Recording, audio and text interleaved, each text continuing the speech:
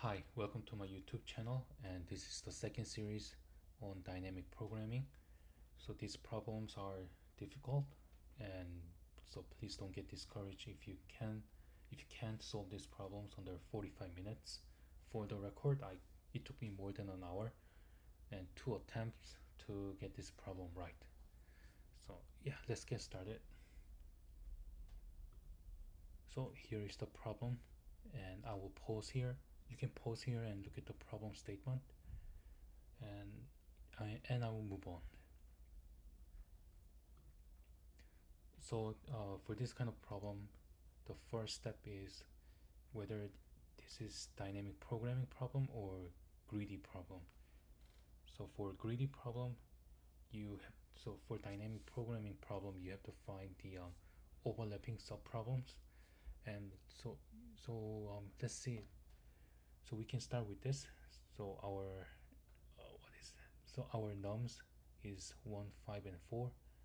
So here you pop 1 first, and here you pop the middle guy 5 first. Here you pop the last guy first, and then you record the number of coins here. So this will be 5, 20, and 20. And then you do the same thing and see if you can find overlapping subproblems. Well, here if you look at here, like here you are left with balloon 4. Here same thing, but then the number of coins for this guy is 25, and for this one is 24. For this guy, you are left with balloon with 5, but then your number of coins are still the same. Well, if you look at the problem, when you pop the balloon, it disappears. So that's what makes this problem a little bit challenging. And if you start from here, 1, 5, and 4, and it is not obvious you can find overlapping subproblems. So we have to think about this problem, say, from the backward. So what is the issue here? When you pop a balloon, like say if you pop the balloon in the middle, then the subsequent numbers, like subsequent subarrays, are different to the case where you pop the balloon sequentially. So you say you pop the balloon in like the first position, and then the second, and then the third, and so that's what makes the problem difficult. And as for the recurrence relationship for this DP, we will be using substring. And what should be our DP? So how should we define DP? So this one will have 2 states, so left and right, and we want to find the DP of say 0, and so left will be 0 and right will be the length of array.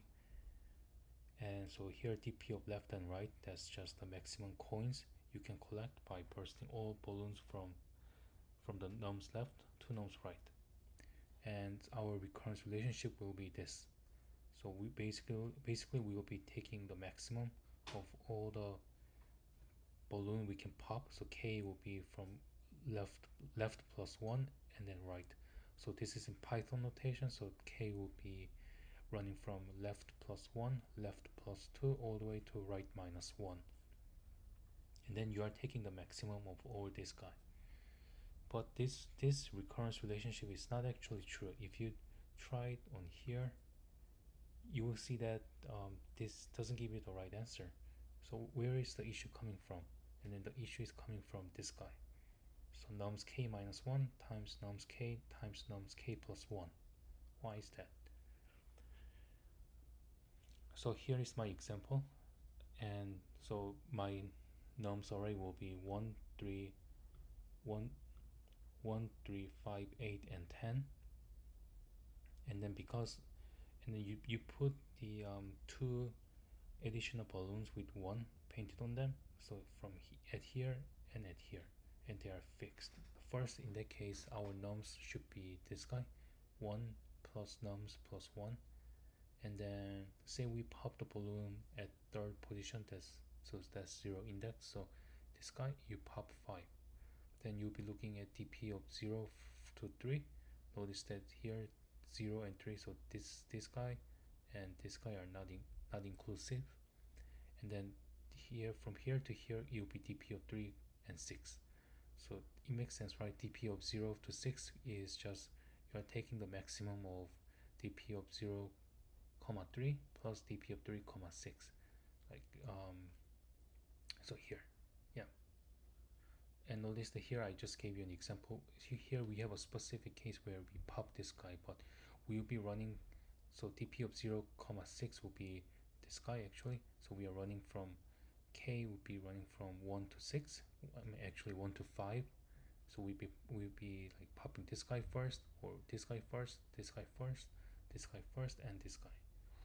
So here in our case we pop this guy first for this example. So that's this. So in that case, let's focus on this first subarray, dp of 0 comma 3. Then we have two cases. So dp of 0 comma 3, so we can pop this guy first or this guy first.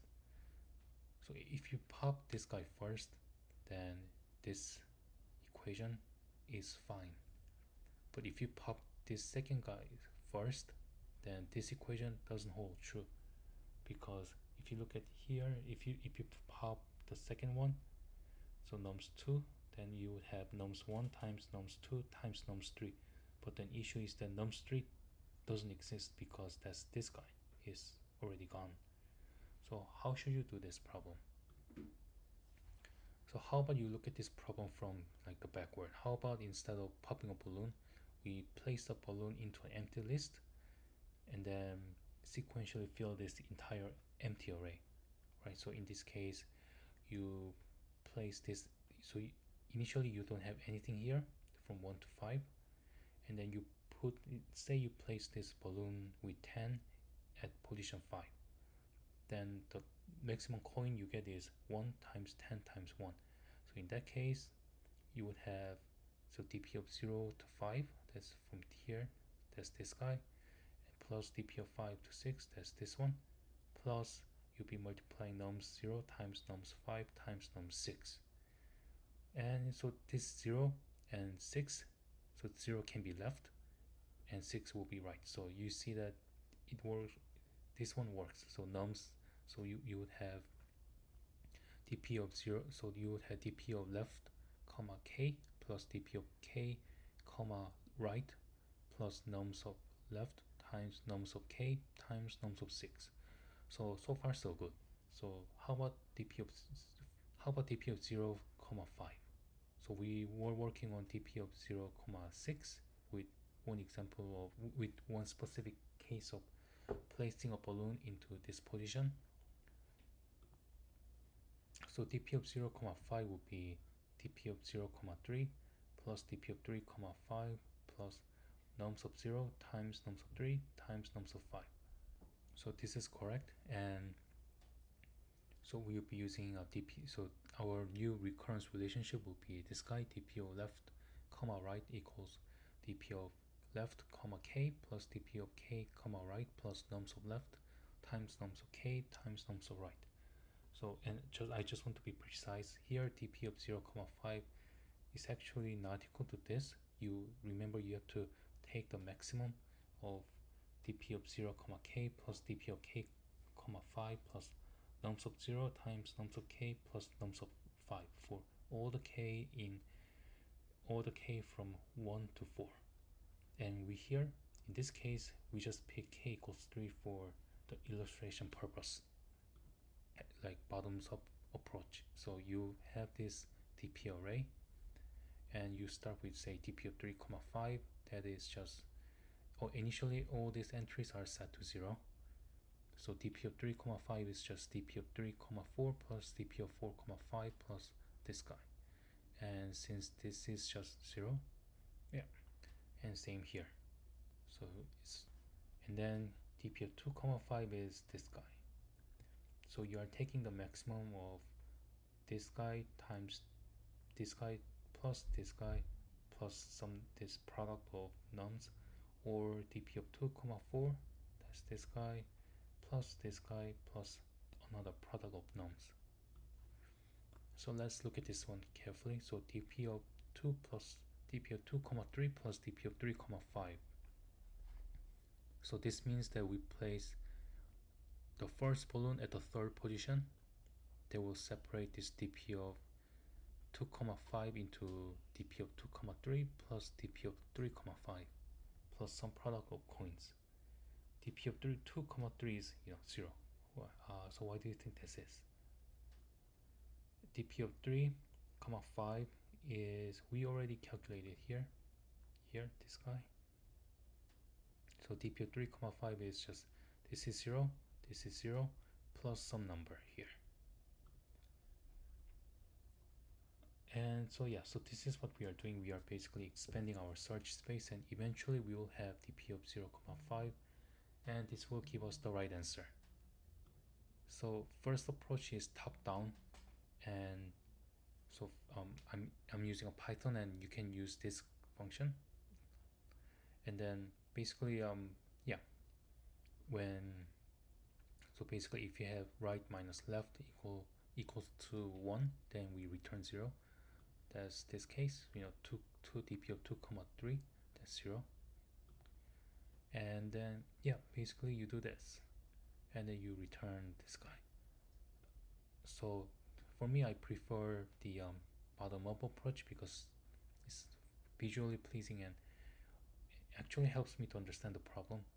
So this is the bottom up approach, and basically the same thing here. You create a initialized dp matrix with all entries 0, and then you basically fill out this entire matrix, and then you return this guy. So let's look at the code and see how it works. The first approach, the top down approach. So let's run this.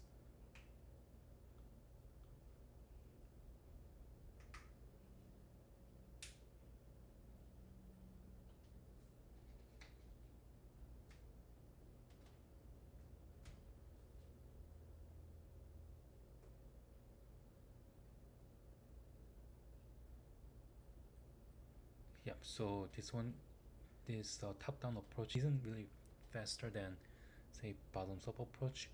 So let's try bottoms-up. Bottoms-up would be much faster than this. Okay, so here's the bottom-up approach, and let's run this. Should be faster.